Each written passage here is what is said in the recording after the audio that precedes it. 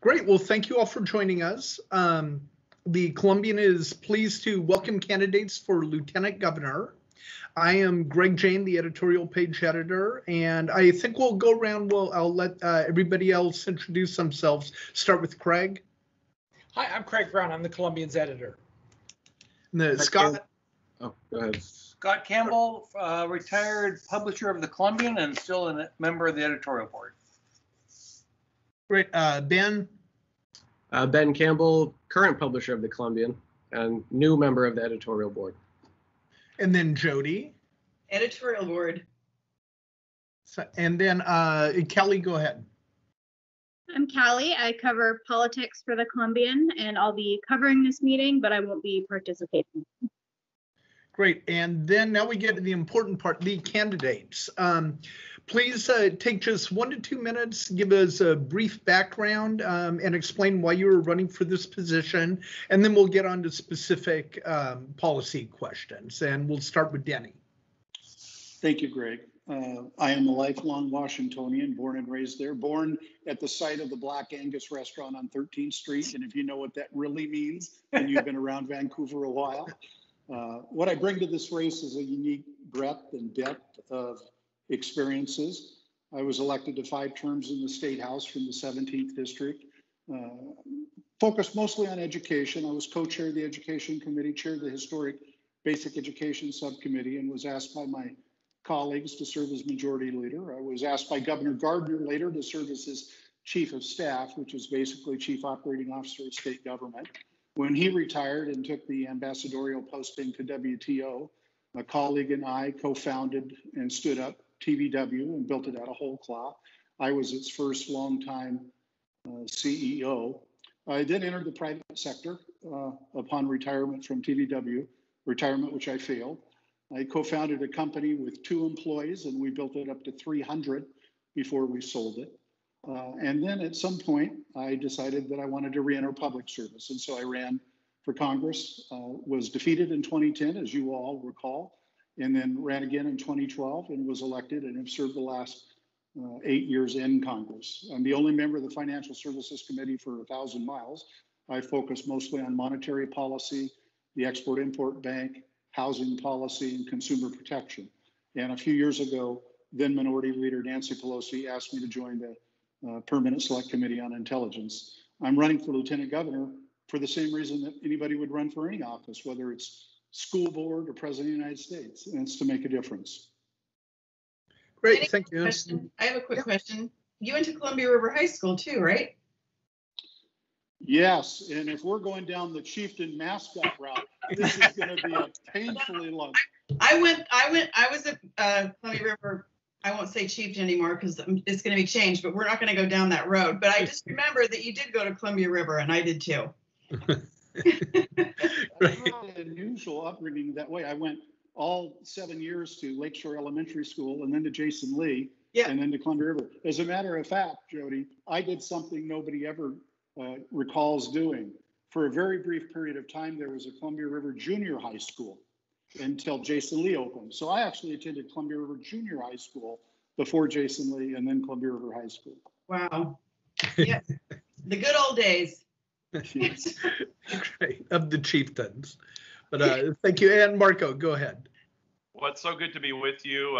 It's a good reminder that as much as Washington has grown, we're still a big, small town in many respects. So fun to see the connections. I'm a lifelong Washingtonian, a state senator, and a college professor running to be our next lieutenant governor. You know, growing up, my dad was a carpenter. My mom was a school lunch lady. And so I learned early on the value of hard work and also the value of getting a good education to succeed. I was the first in my family to go to college, to Georgetown University. Had a great experience there, but also took on a boatload of student debt for that experience. And came back home, helped start a small construction company with my dad, and then through that got involved in local government, was on the Chamber of Commerce board, and we felt like the city council wasn't listening. And so I said, you know, somebody should really run for the city council. And when you say things like that at the chamber board, they say, that's a really great idea. Why don't you go do it? And so that launched me on a journey of public service. I've been in the legislature for the last 12 years, the last 6 in the Senate, and am today our majority floor leader, helping to guide the work of the state Senate, both in actual session and also guide the planning towards the future as we look at remote and hybrid sessions to continue to do our work. Have really focused in on that core priority of education, on creating jobs, on addressing the climate crisis, addressing the student debt crisis, and really thinking about what we could do to expand healthcare access and affordability for all Washingtonians. To live in Washington right now is really to get priced out more and more. Childcare is out of cost, out of reach, housing's out of reach, education and tuition feel out of reach to families. We've got to do more to bring down the costs, make it affordable to live in Washington, make sure that everybody has a safe home, make sure that everybody has access to education and opportunity. That's what led me to run in this race. Excited to have the endorsement of our current Lieutenant Governor, Cyrus Habib, as well as 22 of my 28 Senate Democratic colleagues, and excited to have a conversation with you today as well.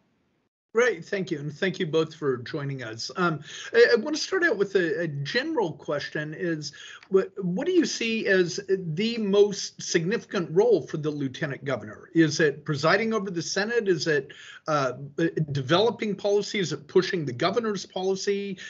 What approach would you take? And we'll start with Marko. You know, I think it's really a combination of the things you've mentioned. When the legislature is in session, the most important role the lieutenant governor has is serving as president of the Senate and chair of the Senate Rules Committee. And that's part of why I think that I have some unique qualifications for this role, having served as our floor leader, having been a part of the leadership team that's been delivering change for the last 6 years. I'm excited to bring those relationships, that energy to this work. When the legislature is not in session, though, I do think that the lieutenant governor has an important role in helping advance policy on economic development and trade issues, on higher education, and being a voice on the issues that are important to Washingtonians.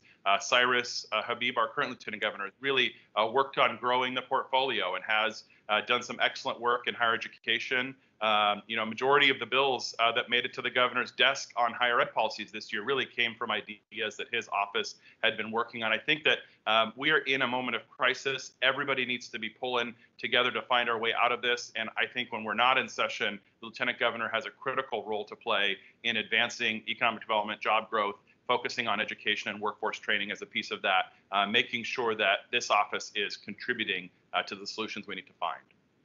Great, thank you. Denny, what do you see as the role of this position? Well, the most important role is the one least discussed, and that's to be the insurance policy in case the governor ever gets hit by a bus. Hopefully that never gets invoked, but as you know, constitutionally, the lieutenant governor would automatically ascend to the office of governor. Next to that is its highest profile responsibility. By constitution, the lieutenant governor is the president of the Senate and the presiding officer. I think this is a particularly important job at this time because, frankly, I think as we've all observed, civic discourse is degraded in this country deplorably. And there isn't anyone that is in a better position, I think, to strike a tone of civility and fairness than the person who objectively and fairly applies the rules of the Senate. And then thirdly is kind of the other duties as assigned or self-assigned. Marko began to get into this. Assigned would include the chairing of the bipartisan bicameral committee on economic development and international relations. I think that's going to be a particularly wonderful opportunity to lend some effort to our need to rebuild this economy in the midst of this recession, which I predict will still be underway. In fact, I think one of the ways to look at this is what is the context of the January 2021 session. And it is going to be a very difficult and challenging one. We will still have the COVID pandemic. We will have a need to rebuild the economy, hopefully in a way that more broadly shares prosperity and deals with some overdue needs in this country, and to do so in a sustainable way. And of course, as a consequence of the recession, we're going to confront the biggest budget challenge that we've had since the 1981-83 session. Sure. I wonder if I can just ask a question about at this point about the governor's decision to not have a special session at this time. Is that the right call? Would you make that same decision? You have to tell us who goes first, Scott. Denny, go ahead and go first. Earlier is better. Look, I've seen this movie before, and 1981-83 was a good example. Unfortunately, Governor Spellman kind of denied the problem was as severe as it was. And we kept warning them, this is bad, it could get worse. And so it's really simple math. Here's the biennium. And the deeper into the biennium you get, when you get around to solving the problem, either the deeper the cuts have to be or the higher the tax increases have to be. So basically, earlier is better. Now, I'm not going to second guess Governor Inslee because I don't know what legislative leadership have told them. The rumor is that 3 of the 4 caucuses were good to go, but one of them wasn't. And I frankly don't know which one that is. But the reality is, in terms of being able to solve this problem and reduce pain later, earlier would have been better. Marko? Yeah. And I would say, in my experience, if we're going to make a special session successful, we need to start that dialogue before the legislature convenes. We don't have the luxury of taking 30 days to hash things out.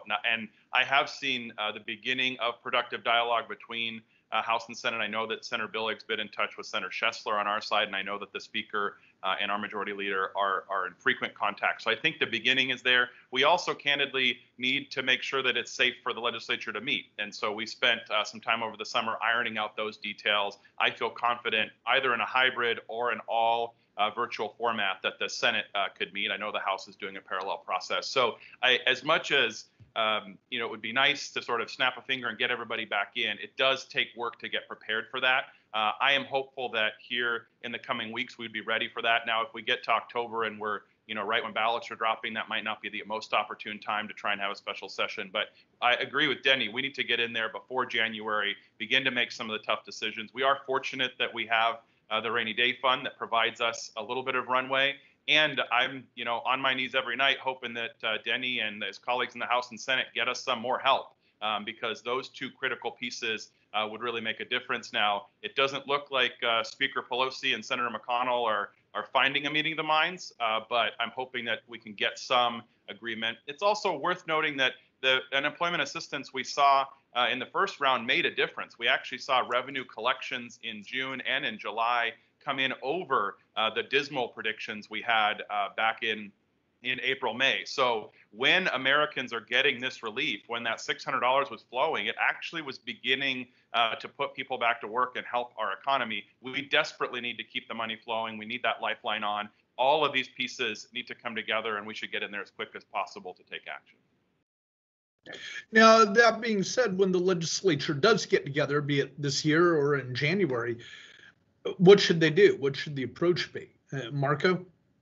Well, we have already told our members in the Senate that we are not going to be able to pass the same volume of bills because of the virtual hybrid format. It just takes longer to get through the process, and we only have the 105 days that the Constitution's assigned us. So I think we will be laser-like focused on the budget and COVID recovery. And then I think there will be a really honest conversation about equity and social justice and police reform that have been born out of the many tragedies. Most notable in our minds are George Floyd and Manny Ellis, and now, of course, what happened in Kenosha with Jacob Blake.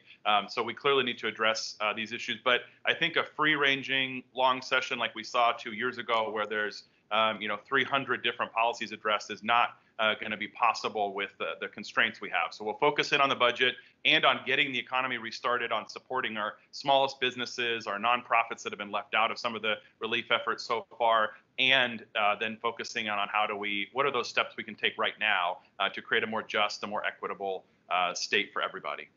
So do you think in speaking of the budget, does that mean more taxes, less spending, a combination of both?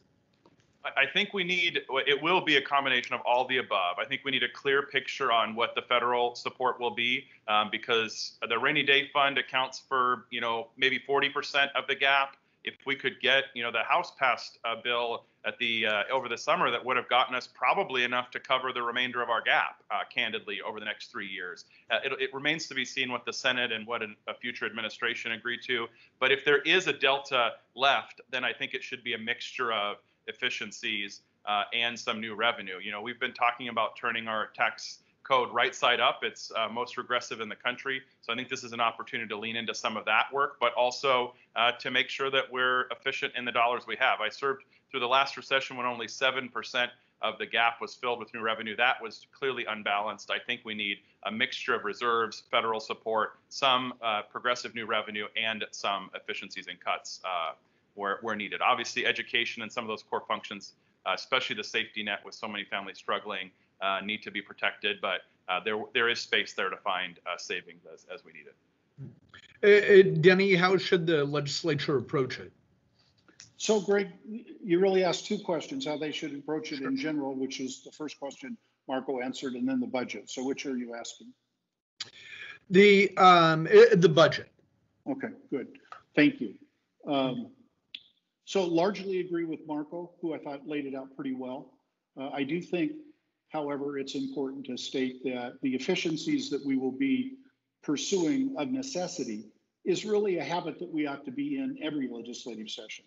That is to say, never letting up with laser-like focus on how we can do, as it were, more with less and still provide the essential services, our constitutional responsibilities, not damaging the institutions that help our economy grow, and above all else, protecting the vulnerable. We need to do that at every turn.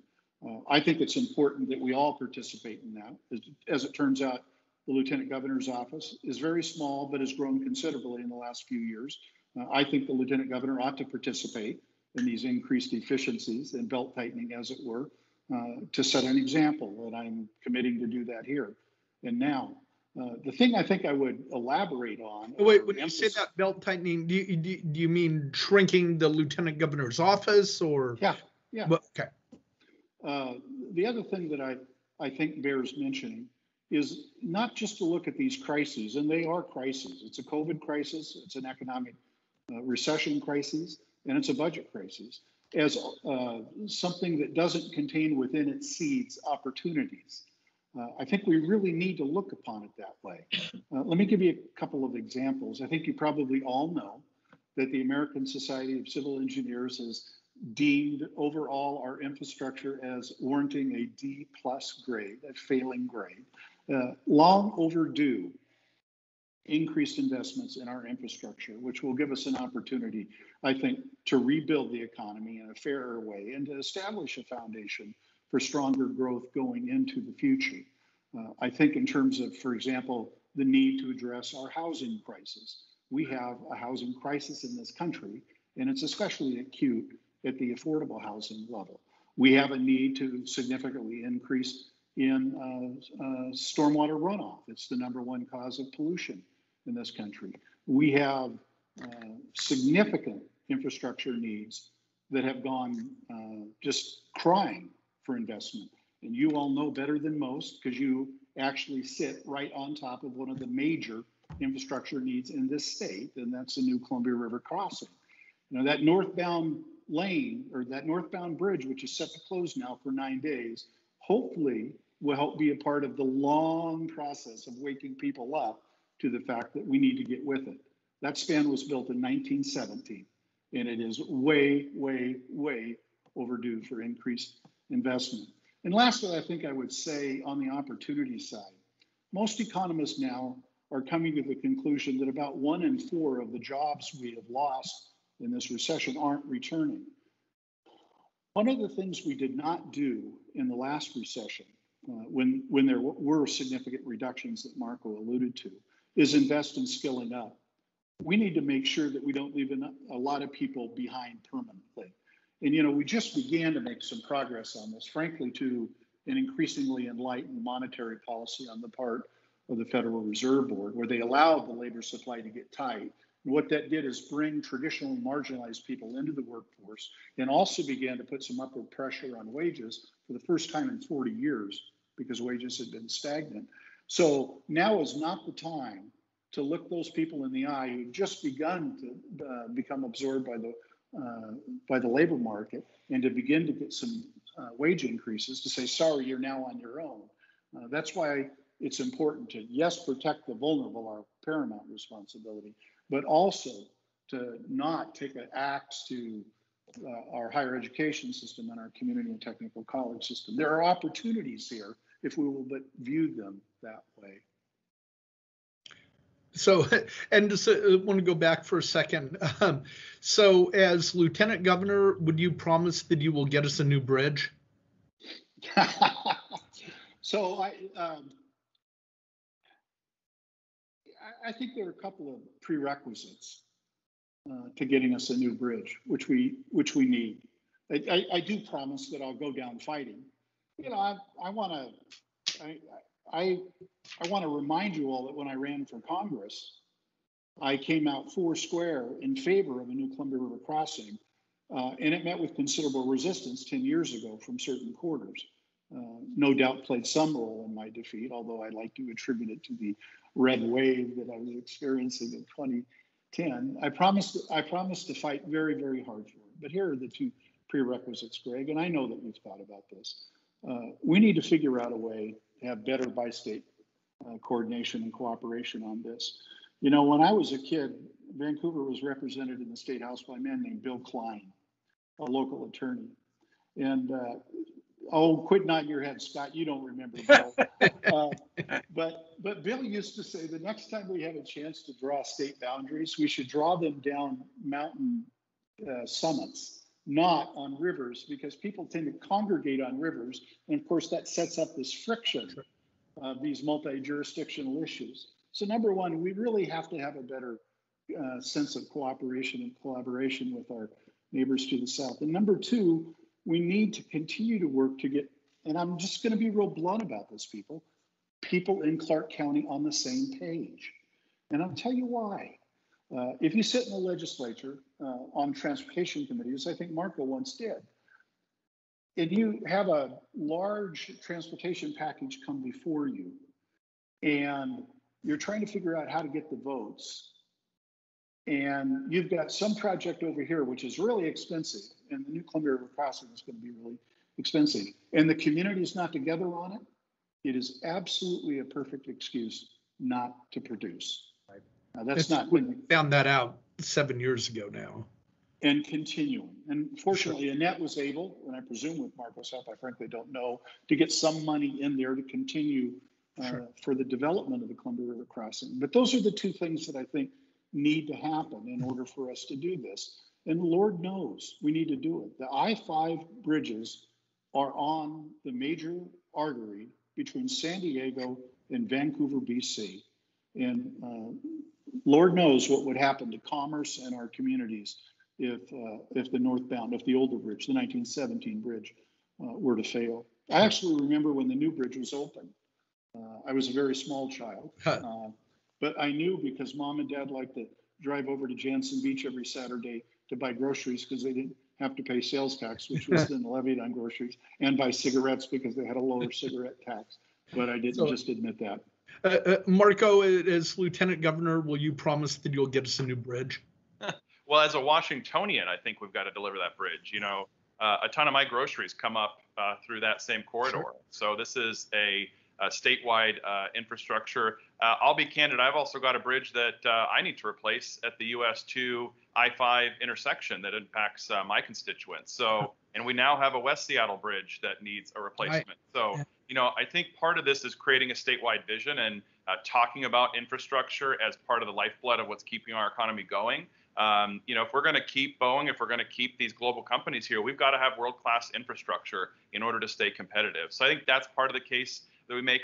I agree with Denny that, you know, folks in the local community have to get together. I also remember the viaduct where, you know, a quarter or a third of Seattle hated the solution. So at some point, you know, you also need leaders, and I salute Annette for being there, who are ready to just move forward and recognize we're not going to get 100% agreement. If we get 65% agreement, the 65% of us need to go and do this thing and just let the naysayers be the naysayers. They're always going to be there, and move forward and go to downtown Seattle. It's being transformed because, and I was proud to be a part of the team that helped pass that contentious bill through the House in my second term in the House. Now it's there. And so I think that there's going to be a little bit of a pull the Band-Aid off that needs to happen. The Lieutenant Governor does chair an Economic Development and Trade Committee, and I would definitely want to make infrastructure and projects like the Columbia River Bridge, you know, a centerpiece of what we're going to do to stay competitive. And we've got projects all over the state. When I helped write the 2015 Connecting Washington package with Democratic and Republican colleagues, we did economic development programs all over Washington. There's an opportunity here to create prosperity, to help create jobs, and in this moment, to get people back to work at a time when they need it more than ever around this vision. And so I think bridges are always a good transportation metaphor, and we've got a heck of a lot of bridges that need to be fixed right now. So definitely think it's an opportunity. Sure. I'm curious, want to go off to the side a little bit here. You're both Democrats. To a large extent, you seem to agree mostly on policy. How can voters differ between you? What's the difference? We'll start with Marko.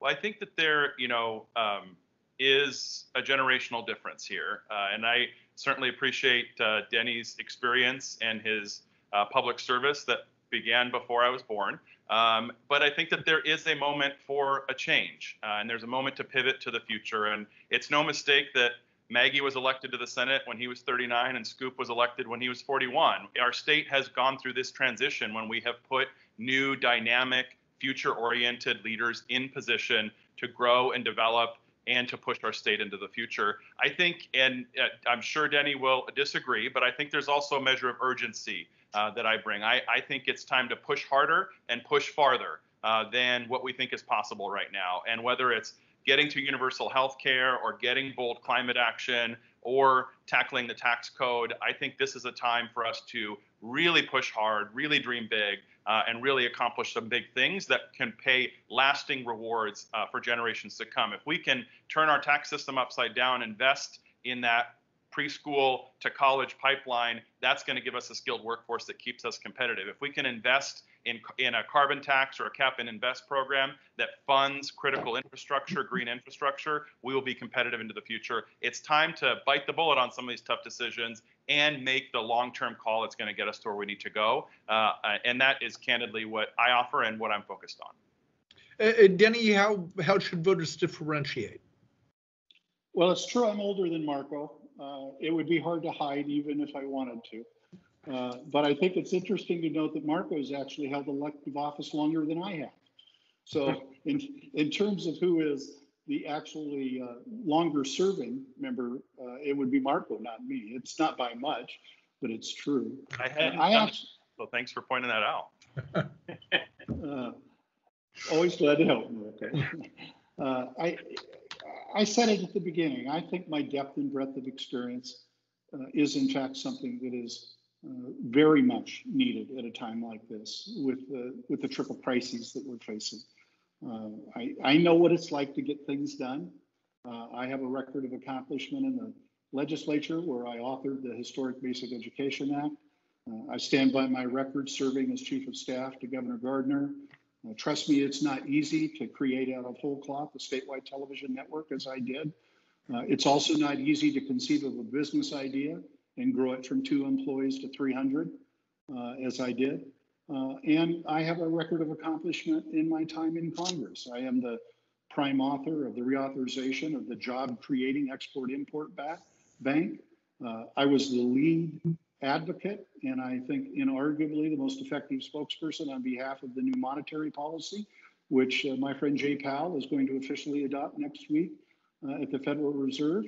And I could go on and on about the number of things that we've been able to impact, including getting $100 billion in rent relief into the HEROES Act, which if we can persuade the Senate to adopt would have more of an impact on the ecosystem of housing than just about anything being contemplated. So I think those things would serve us in very good stead. I in fact think that the job of Lieutenant Governor sits at the intersection of my life's journey and career experiences. Well, along those lines, even though I'm older than Marko. Along those lines, you had, I believe you had announced that you were retiring from Congress before this position came open. If Cyrus were running again, if Governor Inslee were not running for a third term, would you have run for governor? What made you decide to run for this? Well, asked and answered, Greg. I think the job lies at the intersection of my career experiences. The answer is no. Okay. I would not have run for either governor or against Cyrus. In 4 years, would you consider running for governor? No, look, I've been very clear from day one. I believe that frankly, immodestly, hubris alert, that nobody's ever run for lieutenant governor before that's more prepared to step into being governor should that circumstance occur. And we all know that that's an openly discussed thing. But I announced on day one that I would not run for re-election as governor in November of 2021, should that circumstance arise. But I think it's important that you know why. First of all, I'm running for lieutenant governor because that's the job I want, not governor. Secondly, however, again, relating back to what I've tried to talk about and outline here, we will be confronting three crises: continuing COVID crisis, the economic recession, and the budget challenge.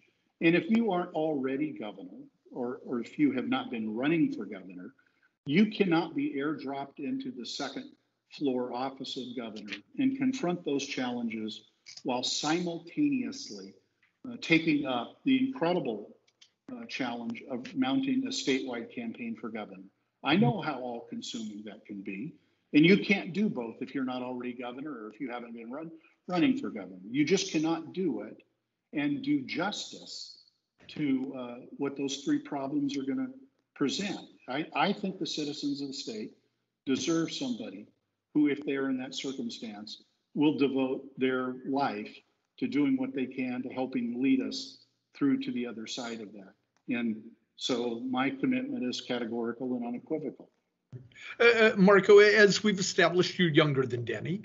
Would you view this as a stepping stone? What do you see down the road? You know, I think it's a long-term stepping stone. It's not something that I look at in the short term. We haven't had a lieutenant governor become governor through this process in over 100 years. And Jay Inslee's made it very clear that it's not going to happen in the next 4 years. So I'm excited to step up, to build on the relationships that I built in the Senate, to be the president of the Senate, to chair the Rules Committee. Those are all institutions and people and a place that I appreciate and that I love to work in. And my colleagues, when I shared with them I was running, they said, "Oh, we don't want you to leave." And I said, "I'm not leaving. I'm just going to a different part of the chamber." And that's I think the value of this is it grows and builds on the work I've been doing. It helps me bring those relationships, that new energy to this role. And, you know, long down the line, I think in 4 years, we've got some great statewide officials, some great county executives that really want to run. So I'm looking long term. I want to do a really good job at this, create opportunity. And if the people will give me a chance to do more in the future, that's great. But this is the job that I want. This is what I'm excited to do. And it really does build on the work that I've been doing and the relationships that I've built. And I believe and I can see the pathway to really deliver big change, which is what we need in this moment right now. So, Greg, yeah, you asked earlier what the differences were. I think we did a pretty good job of laying those out. But I have to observe, because Marko and I have had this question and this conversation many times, he did not answer the question as to whether or not he would run for re-election as governor should Jay vacate the office. And he has never answered that question directly. So you mean if he won lieutenant governor and then Governor Inslee, say, took a cabinet position in January, then got hit by a bus. Right. Then whoever's governor would have to run in November of 21. That's the law. Marko, would you run? So Jay Inslee has said he's not leaving, and he's in great health. So I'm not planning on him dying. So it's a hypothetical situation. I don't have an answer to what a hypothetical situation is. I know that Jay's staying for his fourth or third term. He said that very clearly. I'm going to serve alongside him. I think it's a parlor game at this point. I'm focused on the job at hand, which is to chair the Rules Committee, to preside over the Senate, to deliver change.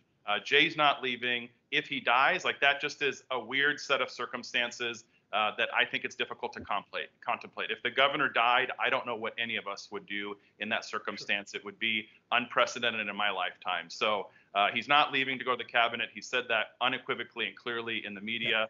The conjecture about it is it's fun parlor games. I'm focused on the job at hand. Now, and speaking of presiding over the Senate, should the legislature be beholden to the Public Records Act? Marko? Absolutely. Yeah, and we spent time litigating this. Before the litigation had even ended, I was voluntarily complying with the law and responding to public records requests. I'm glad that the Supreme Court gave us clarity so that we have an answer on how we move forward, and we're going to implement that. We have hired the public records staff, and we've done the work internally to make sure we can comply. It's actually a little ironic. It took so many years. I just fulfilled the original public records request that started the lawsuit just a couple weeks ago, and the Republic endures. The Senate continues to work. It's just fine, and I'm glad that we're complying with the law now. But you did vote for SB 6617, didn't you? It was an attempt to try and find a pathway to end the litigation, but clearly it didn't work. And so I'm glad the governor vetoed it. I'm glad we tried again the next year to have a conversation, but couldn't find a pathway. So I think this is a place where the Supreme Court did what they needed to do, which is I had colleagues who would never agree to reasonable changes. And so the Supreme Court gave us the answer. I started voluntarily complying once it was really clear that we weren't going to be able to come to a workaround in the legislature. And I'm glad that the court gave us an answer. And Denny, you say they should be beholden to Public Records Act? Absolutely, Greg. I have a career commitment to open government. I'm a proud recipient of the Coalition of Open Government's highest award, the James Madison Award. In fact, I would argue that TVW is in and of itself a great blow in the furtherance of transparency in state government. Would you have voted for Senate Bill 6617? Absolutely not. Okay. Craig, any questions? Sure. So for the 5 legislative districts that are in or touch Clark County are represented by members of the minority party. As the leader of the Senate, what would you do to make sure that their ideas are fully heard and considered?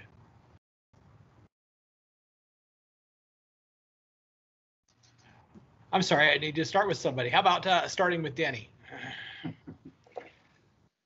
So, call me old-fashioned. I still believe in principled compromise.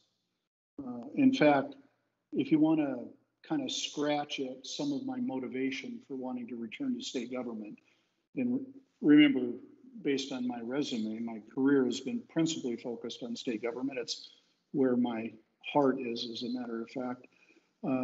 Part of my motivation is I see little green shoots of Olympia beginning to look too much like Washington, D.C. And I think we need to do what we can to keep that from happening. I think there is a degradation of civic discourse in this country that I think is disturbing and ill-serves all of us, as a matter of fact. When I entered Congress, I told people I wanted to be held accountable for a couple of standards of behavior. I don't promise that I was always able to live up to these entirely, but I tried. And those 2 standards are, number one, you don't demonize people just because you disagree with them, and you don't personalize things. And number 2, you always look for common ground. So I think, Greg, that's the spirit of the answer to your question, is you have to make sure that you're looking for common ground where you can find it. The story I love to tell is about when I went to Afghanistan on a CODEL with Joe Wilson, a Republican member from South Carolina. You will all remember Joe as the notorious "you lie" person during President Obama's State of the Union. And I knew I didn't see the world hardly at all the same way that Joe did. One night we found ourselves out to dinner. He was sitting 2 chairs away from me. And I asked the person between us if I could switch. And I sat down next to Joe, whom I didn't know very well at all. And I said, Joe, we don't see the world the same way.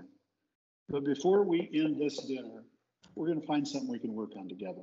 You've been a gracious leader of our delegation. I was in the minority at the time. You've reflected well on America, and I'm encouraged.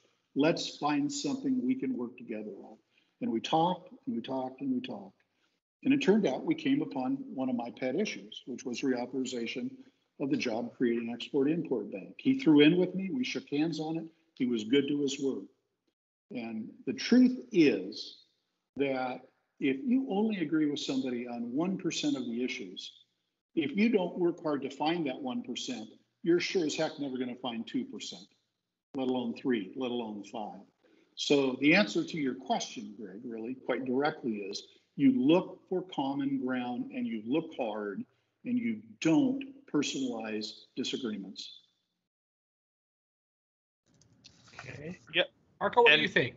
I agree with the spirit of what Denny's saying, and I think when I think about the 3 Republicans in the Senate that I worked with from Clark County, that comes to mind. I mean, Senator King and I helped write the largest transportation investment in our state history, and I convinced him to fund a lot more bike lanes and a massive transit expansion that wasn't his favorite going into it.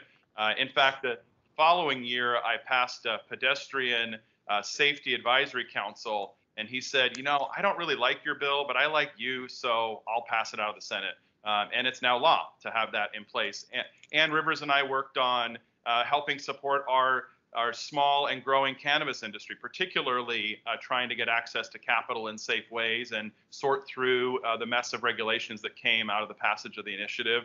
Linda Wilson and I have worked on higher education issues. She was the chair of higher ed when the Republicans were in control, and worked on the Student Loan Bill of Rights and some other issues. And, you know, when Linda got sick, that was really a moment of the Senate coming together to support one of our members. And we all prayed for her. We all hoped for her recovery. And we did bipartisan focus on breast cancer and prostate cancer awareness in her honor and in her place. And so, you know, we have worked together very robustly across the aisle. When I was in the minority for a couple years, you know, I took slack from some of my more progressive colleagues for working on the transportation package and some of these big issues. But I think it's important to continue advancing progress. And, you know, I've repaid Curtis King that favor of his help when I was in the minority. I think most of the years we've served together since we took the majority back, he's passed more of the bills than a couple of our members, because he brings good ideas that are centered in facts. And I firmly believe that we've got to make sure that Central and Eastern Washington, that Southwest Washington have a seat at the table. And I love Dean Tacko. I love Annette Cleveland. I want more of them. But the fact is the voters aren't going to send us all Dean Tackos and Annette Clevelands. They're going to send us a few Ann Rivers and Linda Wilsons and Curtis Kings, and we'll work with them to get things done. I also just want to say it doesn't mean that we don't disagree. It means we disagree in respectful, often passionate, but respectful ways. And there are issues that Curtis and I deeply, deeply disagree on, but we've forged an ability to work past those. And sometimes he'll give a really, really impassioned speech on the floor, and I'll sneak up to him afterwards and say, what got in your bonnet this morning that got you so upset about that? So we have that camaraderie, that relationship, that ability to work together. That's what I'm going to bring to the work as Lieutenant Governor. Lieutenant Governor's job is to preside in a way that both sides feel like they were treated fairly. And that means that, you know, the side that's going to win the vote is going to be happy with that. The side that's going to lose the vote needs to feel like they were heard, like the debate was respectful and fair, like they could offer their ideas. As president, that's the spirit that I'll bring to it. It's the spirit I brought as floor leader, to make sure that both sides are heard, but that we come to a vote and move forward. So I'm curious, Marko, on your campaign website, you support universal single-payer health care. Is that something that's doable at the state level? Does that need to come from the feds?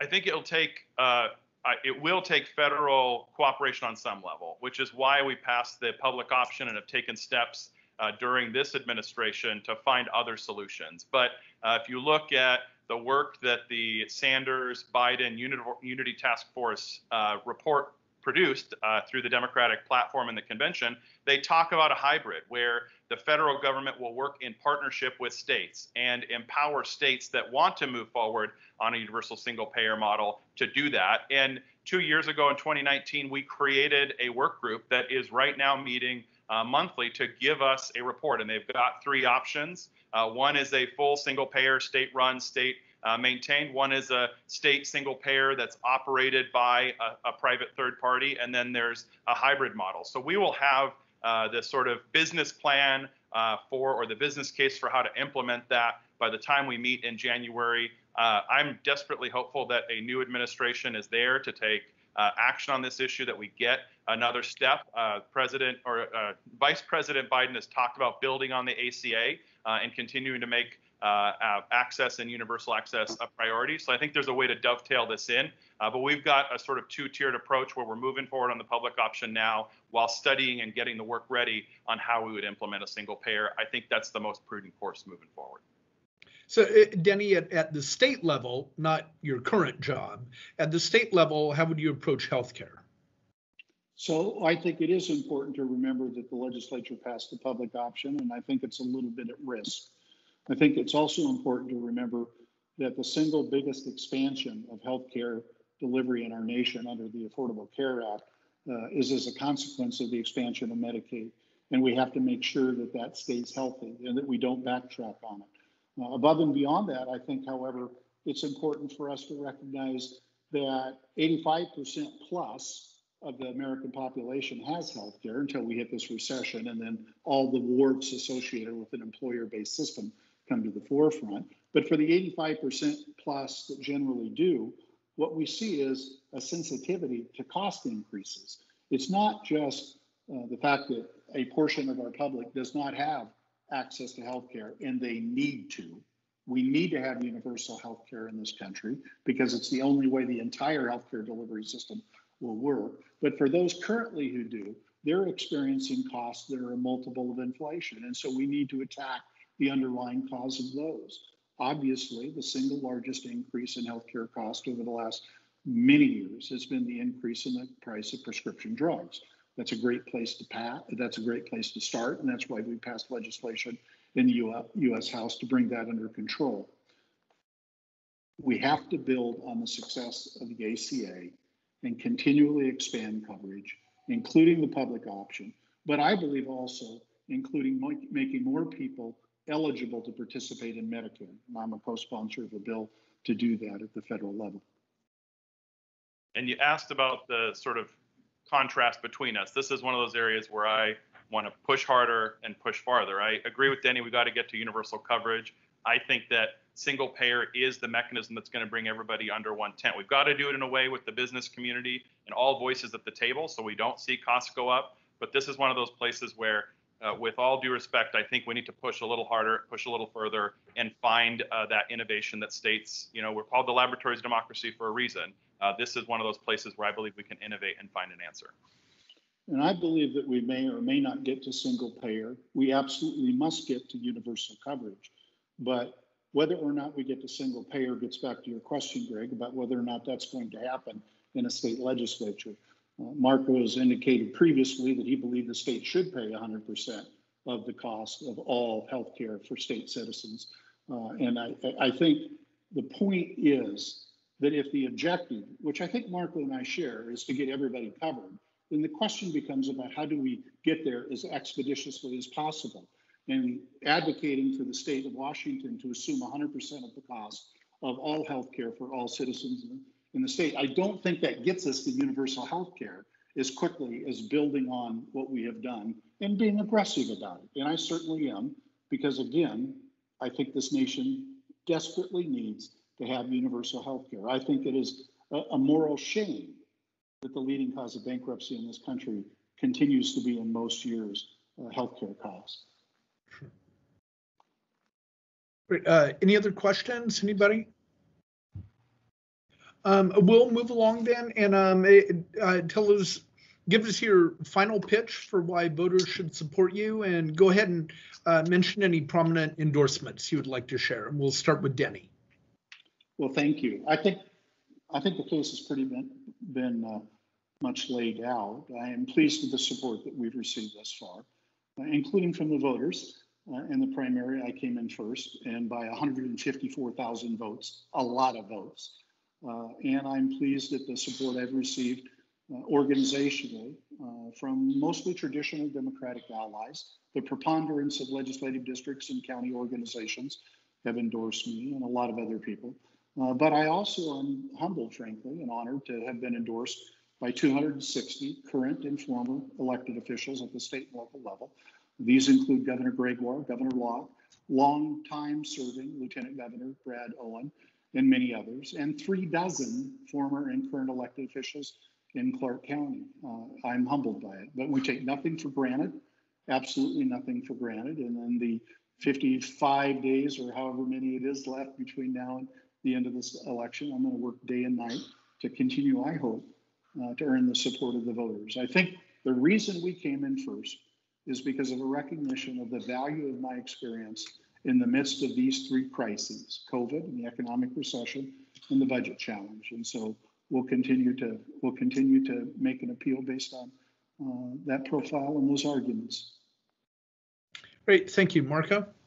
Yeah, and I will be candid, running against another Democrat all the way to November is not my favorite thing to do. I have a ton of respect for Denny, and we've been friends for many years. So this is not the task I think either of us wanted for ourselves. It would have been much more fun to run against a Republican. So it is tough to create contrast in this environment. I am really thrilled at the results statewide. Denny had a little lead, but we are single digits and a lot of votes yet to be cast and a lot of new voters. I was excited in Clark County that we're just 6,000 votes apart and 3 percentage points apart. In Denny's sort of hometown region, it made me feel like we've got a chance to grow and build on that margin as we move forward. And I think it is because of the bold and transformational message we're talking about. In terms of endorsements and support, really proud of the statewide organizations, the State Labor Council, the Washington Conservation Voters, as well as the Alliance for Gun Responsibility, who I've worked with real closely over the past few years. And then some of the labor organizations that represent folks at the front lines of this moment, grocery workers, nurses, our American Federation of Teachers, my own union, endorsing us as well. So really proud to be standing with the folks who are doing the where the rubber meets the road, the tough work in the midst of this crisis. And in terms of elected officials, I think you see that generational divide respectfully again. Denny's support comes from folks who have served from the 60s to today. My support comes from the folks who are in the legislature right now. 22 out of 28 Senate Democrats, about half of the House Democratic caucus.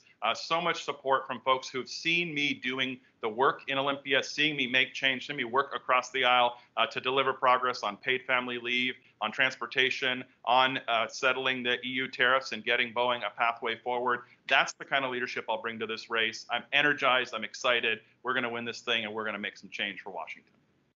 Great. Well, thank you very much for joining us, both of you. Thanks for having us. Thank you. Thank you very much.